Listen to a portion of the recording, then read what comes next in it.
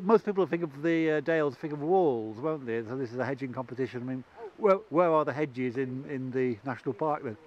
Well, in all the surveys that we've done in the Countryside Commission, the hedges have obviously mainly been in the area that's now in Cumbria. Historically, this area was in the West Riding of Yorkshire.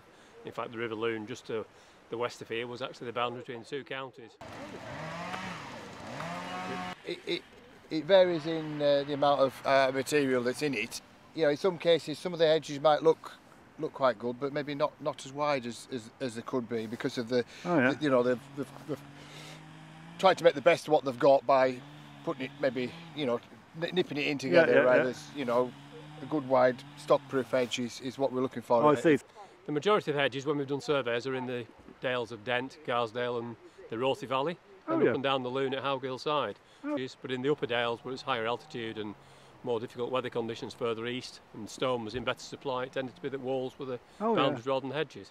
But obviously we, you know, like to support. We have a walling competition that we support every year, and we're obviously very keen to support the hedge laying competition. This is now the 7th year it's run in the Dales, which is fantastic. We're still getting good skills, still some young people competing as well. Oh, well, that's very noticeable, as well as the championship classes, so that's excellent.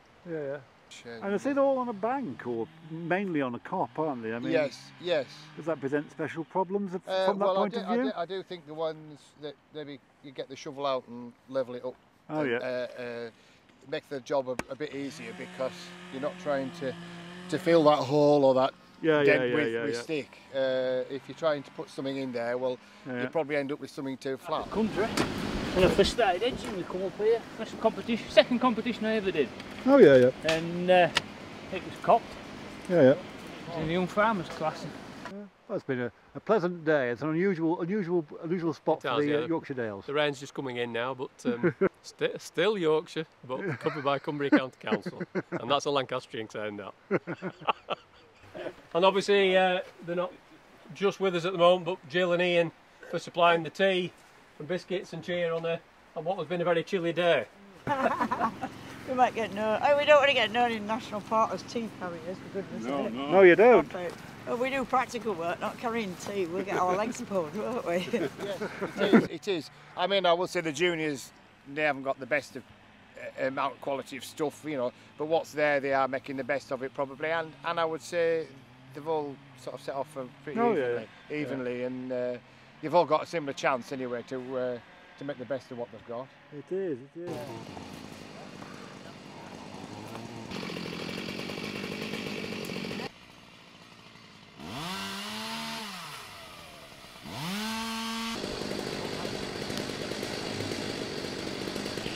You keep going and going, can't you?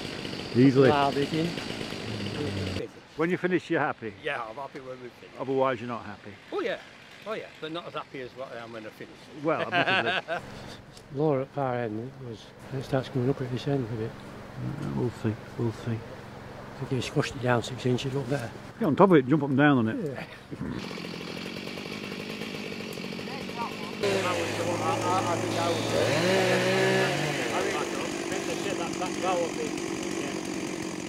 Best regrowth of 2013 competition should go to Andrew Kirkwood.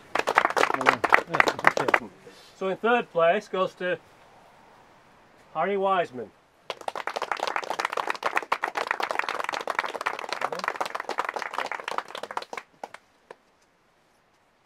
In second place, John Handley.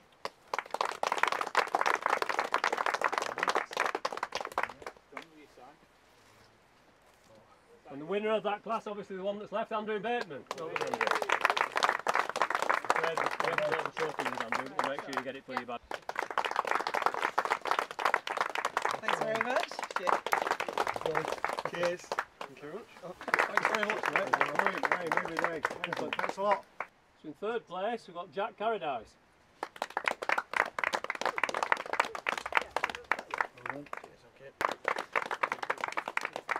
Thank you. First place goes to Thomas Kendall from the novice last year. Well done, Thomas. To the championship. Third place, Heather Swift.